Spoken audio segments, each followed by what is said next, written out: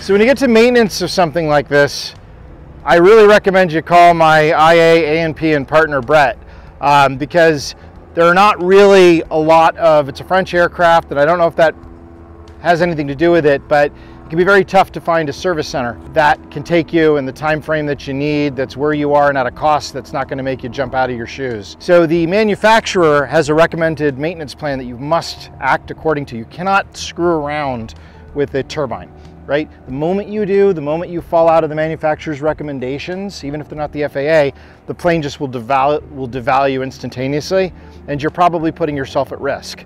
The manufacturer of a turbine has a much higher bar than manufacturers of pistons with the FAA and whatnot. So there's a regimen, it's called A+, B+, C+.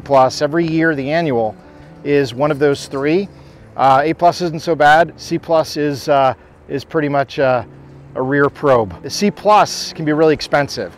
So a C+ annual, when it's time, like on this aircraft, I want to say it was about $15,000, right? That's how much that is. So your maintenance is definitely going to be higher.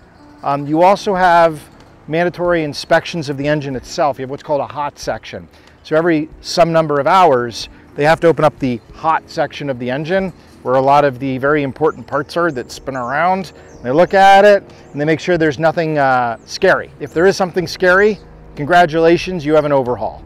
Hopefully there's nothing scary. Another cost of this type of aircraft is training. For you to get in this aircraft coming from a piston or even another turbine or even a jet, which was my case, I came down, from jets to this because that has more capability as a mission. There's training. You're going to be about 15 to 20 hours where you're going to have to fly with somebody who's an expert that can sort of show you all the ropes.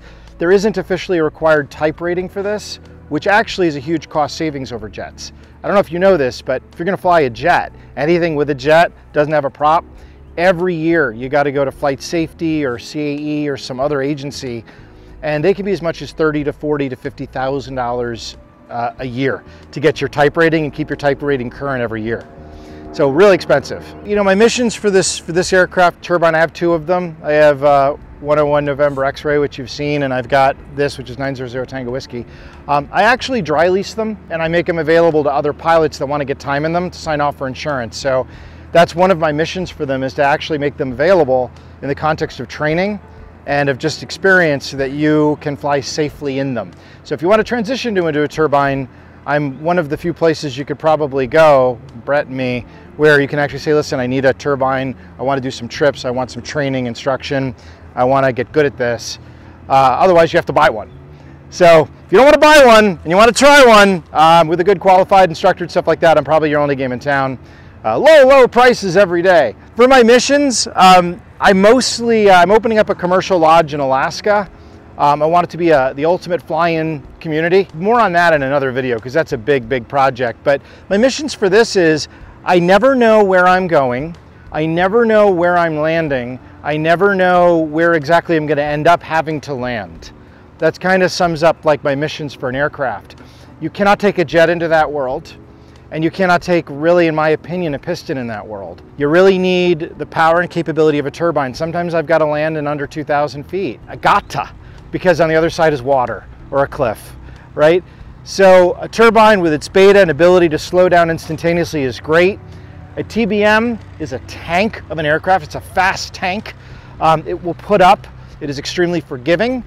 So I can enter environments with an extra margin of safety that I don't believe is available in a piston to the same degree. Certainly not with a jet. Jets are flown by the numbers, and you have to say no to a lot of places in jets a lot of times.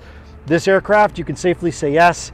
I've got, just tremendous infrastructure in this airplane. I got tremendous speed, and I can land absolutely anywhere. So whether it's Alaska or my home, Alpine Air Park in Wyoming, I can fly a procedure in snow, come up over the reservoir.